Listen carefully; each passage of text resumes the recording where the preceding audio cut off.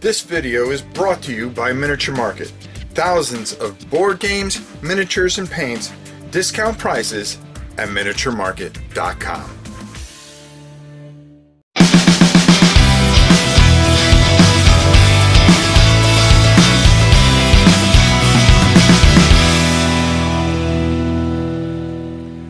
Hey everybody, well, you know we've had a long series going on with hate here. We're adding in another guy, another giant metallic guy with a couple of nuances that are a little bit different. You're going to see some horns up top and stuff like that, so I really look forward to bringing that to you. And then the next video, we got a couple more beasties to do, then we have more of the same. I may skip over some of the guys unless you guys want to see, and let me know in the comments that you want to see the entire thing painted through as far as the big guys are concerned. If you want to see those videos, or you want to see something else, I mean, I'm doing other videos as well. So one of the things that I have here is with this particular creature is use your imagination. We add a couple of techniques that normally we don't. It's how you feel and how you want to express yourself with these miniatures. And one of the things I try to do is show you the easiest way to do it. These are layman ways, forgive me, I don't hear myself, to show you the easiest way to get the most out of your model. Anybody can do this. It's just a matter of you picking up the brush. Everybody has creativity. Everybody can express themselves, and you can do it here as well and feel a sense of pride of doing this, and I know you can do it. So let's go down to the table and see how we do our next guy from Hate. All right, today we are working on this prince. Now, of course, as you guys know, this almost follows the same type of blueprint that we've been following for the last few days. Basically, primed black, and then to get all the metal out of the way, I just decided to dry brush the entire miniature lead belcher, because now I'll start breaking things up and putting them in. So the first thing I really kind of want to start is probably on this fur, and then we'll go into his flesh, and then we'll start seeing other little things that we can do to start to enhance our guy here. So without further ado, let me grab some, I think we're going to go with dryad bark. I think that's what's going to work for us best, just to cover the brown parts, and let's get working on it. Alright, so we're going to start on all the fur first. I think that's usually the easiest way, and just taking that nice dryad bark that really works here, and just finding and identifying the fur pieces, and or the whatever buffalo that they decided to kill that time, and basically really get that on here. Now, I'm not worried about getting anywhere on anything, and most of all, because I can do the touch-ups that I want to do, all I want to do is just get good coverage right now, just so I can break things up and know exactly where I need to be, like coming up in here and so forth and so on. And I'm not worried about, again, not worried about hitting any of this plate, because I know I can just touch it up later on. And we got all these skulls. I'm not worried about hitting those. Right now, it's all about getting this fur, and we will touch up some of the metallic later. But getting the fur and making sure that we cover it all and get it all is our most important agenda right off the bat. As you can see, we're going on here pretty good. Alright, I'm going to finish this up, and then we'll show you what we'll do next. Alright, as you can see, I've already started laying in a little bit of the flesh. Nice and thin coats, and just making sure that I get it in there. And all we do is just kind of work it in there. Nice and easy. Try not to hit the metallic, but if you do, don't worry about it. We've got some spots over here that we can work that in. I mean, this is a pretty big dude, and it stands out pretty well, especially on his elbows here, where you're going to want to be working See, I got a little on that shield there, but that's okay. We're going to make that work. I'm just going to move this around a little bit. And then just come right around. I know I'm going to have to touch that shield up, so I'm not too worried about anything I'm hitting right now. And just kind of go over this a little bit. There we go. And nothing on his legs or anything like that on the back side. We got, we got good coverage. And I'm just going to finish this up, and I'm going to show you what we're going to do with this guy next. Okay, with this guy, I'm trying to not continually go over the same stuff over and over again. But we've got all our browns in, we got all our flesh in, we've straightened up the hair, and now I'm going to take some Ushabi bone, and I'll show it to you in a minute. But we're going to go over all the skulls, and we're going to go over the horns as well. And this is, of course, Ushabi bone. Great color to get those skulls in. And boy, does he have a lot of skulls. I mean, they're all up in here. And what we're going to do is we're going to make sure that we cover all those. And be careful not to get the brown and everything else. And you really just kind of want to get everything in there. So I'm going to finish all these up, and you're going to see where all the skulls are. I'll show you, and then we're going to get these horns as well with the Ushabi bone. And this guy moves pretty quickly because he's mostly armor, which is really good. So this is going to be a really quick video, hopefully, if I don't keep rambling on. So we'll be back once we get all these Ushabi bone painted in. Alright, now we're starting to get ready to put on our washes finally, and all we're going to do is we want to make sure that we get some Agrath Earthshade and really just work it in there. And you see how this just sits in there very nicely and brings out his abdomen. We've got his arm all the way back here we want to take care of. And we're not afraid to get this on the metal or anything like that. I mean, that's okay. And we're going to work it into his armband here. And, of course, his horns. We really want to kind of get it a little thicker on there to darken it up, because we're going to lighten all this up anyways. And then, of course, we got the skeletons back here, which we want to get in his hair. Don't worry about getting it in his hair because his hair is black, and we're going to dry brush the hair as well as a few other things here. So it's going to look like junk right now, but just you got to trust me. You got to trust me on this one. We'll definitely get out of this, and we'll really get this to really stand out.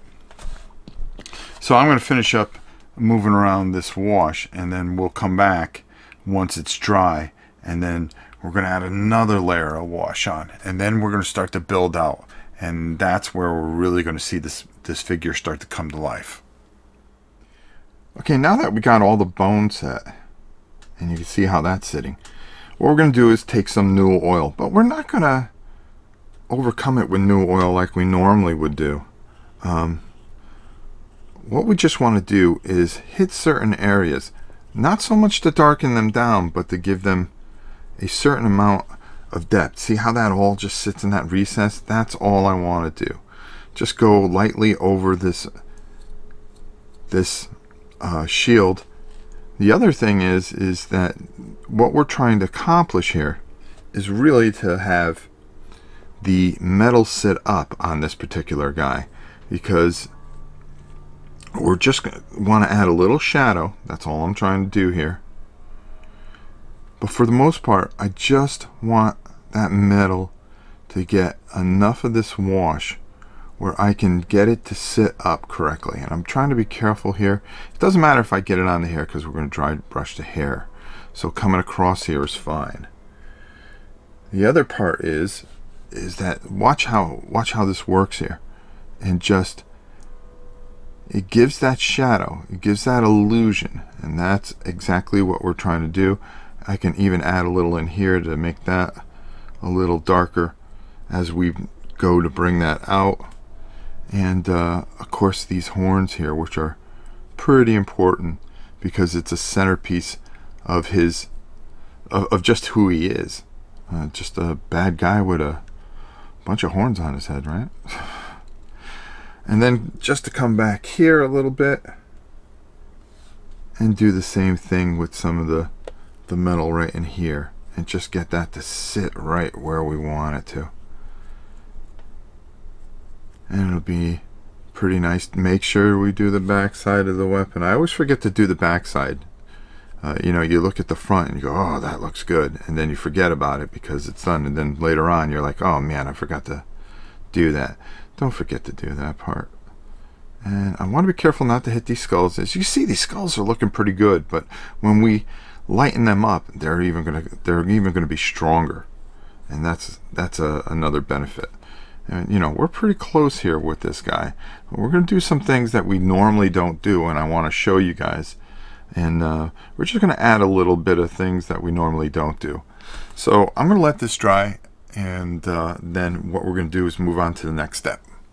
All right, the next thing that we want to do here is basically we want to hit, I've been using this Terminus stone, and I really think that it's really, really good for really going over some of these skulls.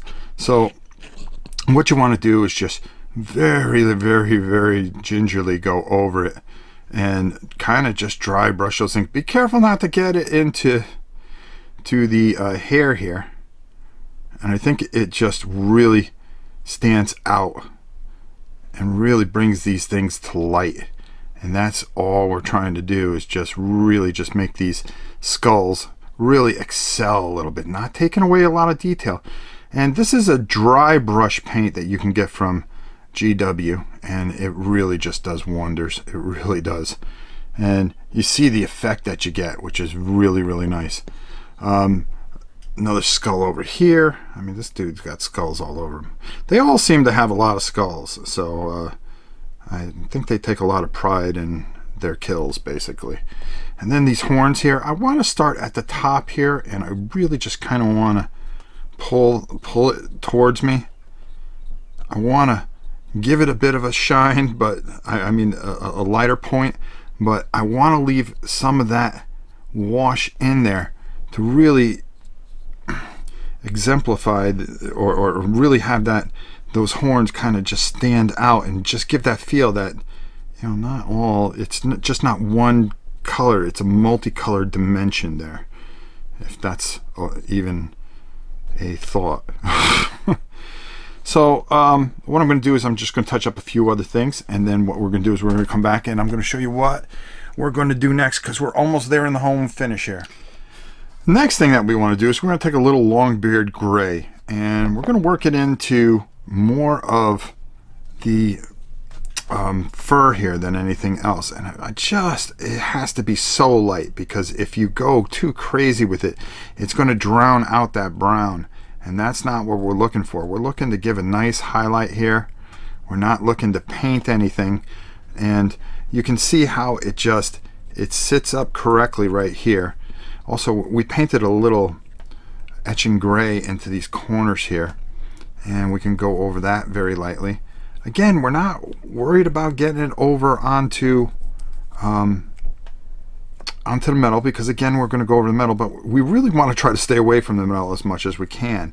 That's why we're using like a smaller flat edge brush to work this into, because it's going to help us in the long run. And come over the top here, I want to make sure that I hit over in here onto his hair a little bit, because we're going to play around with that a little bit, not too much, but just making sure that we get highlights. And right in the front here, as you can see, we're really just working this color in, and it's just giving us a little more depth, and that's all we're looking for. Just a little bit more to kind of really dig out some depth here. Remember, flat colors don't just work. They don't work. You need something to kind of sell that whole point that this is what your model is. It looks like it's real almost in some ways. I'm just taking a little bit of that and working that in there. And you see he's starting to stand out really well. All right, it's time to really bring this metal out. So let's head over and do some, well, you know it, Necron compound. All right, this is probably one of the most important parts, and that's using a Necron compound, which is a dry. We've been using a lot of dry paints, and I really think that they help immensely. But you can see by just coming over some of these edges and not taking out and being careful and nice and easy, you see how that brings that metal out. And that's what we're trying to do, is bring some life to this and really make it stand out a bit. And you could do that with these dry, with these wonderful windows. You see how the mesh all of a sudden just comes alive. It really does, and you can really just get a fantastic result over the top of these spikes. You know, these are things that are just going to help you excel with this. Now watch this. Watch how this works. Just hitting the edges, and it gives you that depth that you're looking for.